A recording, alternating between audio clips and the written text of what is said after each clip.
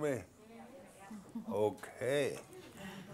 Some of you try to silence me. I noticed that Rod is here again and he tries everything to silence this Icelandic guy. But life is now.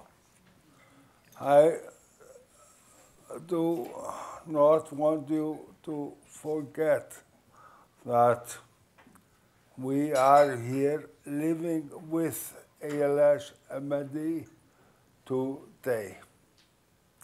Okay. And all our work, we have to remember this.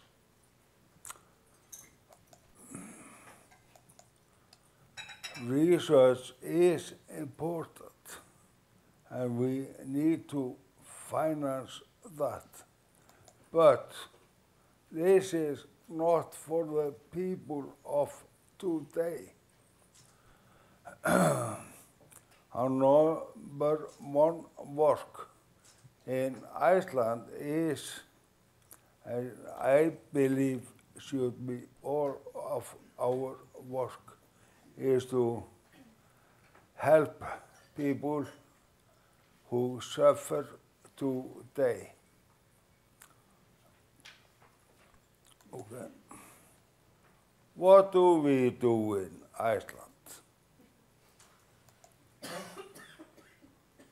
We meet at least once a month and share our experience.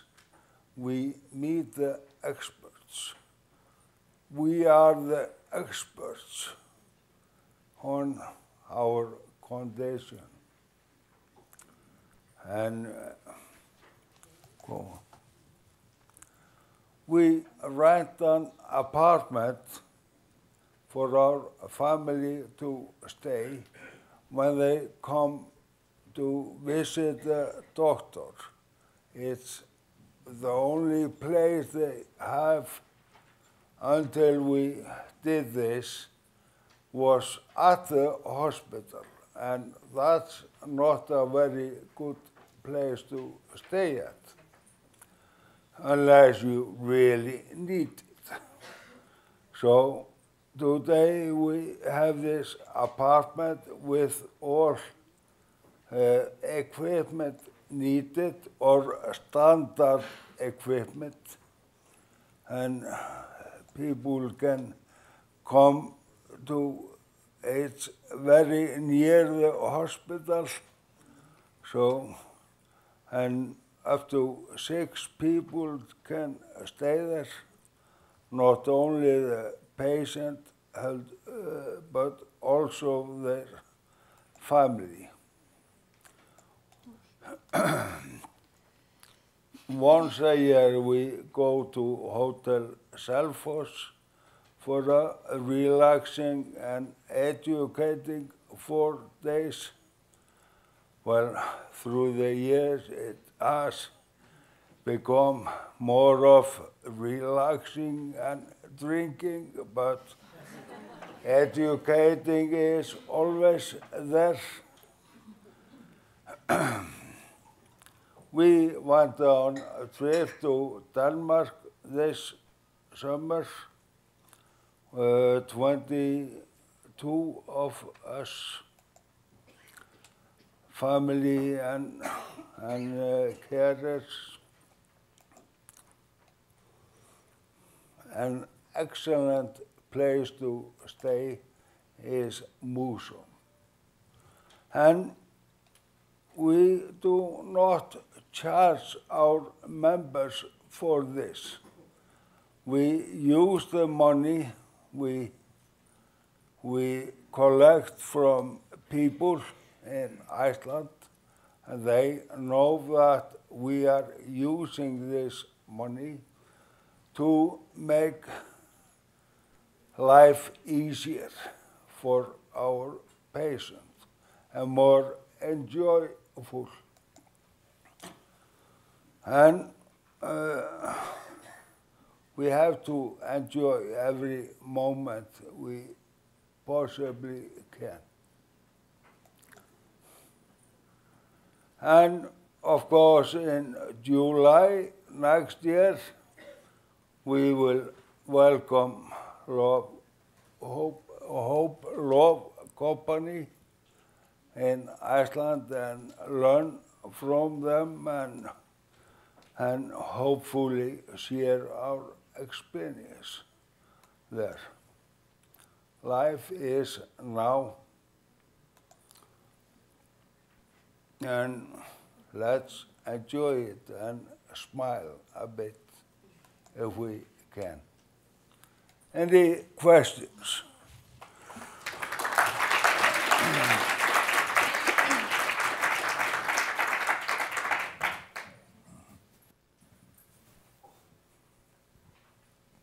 Gudjon, I just wanted to thank you. I wanted to just share something because life is now, and I remember my first young family caregiving session with the ALS Association when my husband was diagnosed in 1995, and we met another young couple, and the wife ended up getting cancer and dying as she was caregiving for her husband. So 6 months after I met her, she passed away, and her husband with ALS lived 5 or 6 years after she did. And that to me was an eye-opening experience that we do never know. So thank you for that reminder.